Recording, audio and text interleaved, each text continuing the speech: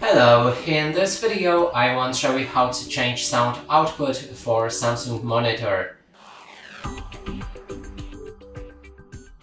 To do this, first you will need to click on the home button on your remote, move to the left and scroll down to the settings, then reveal all settings, select the sound and sound output. Right here you'll be able to see your smart monitor speaker or Bluetooth speaker list unless you have other sound devices connected.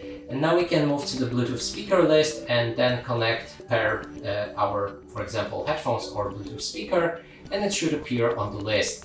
And that's it for this video. Hope you like it. Please consider subscribing to our channel, leave a like and a comment below.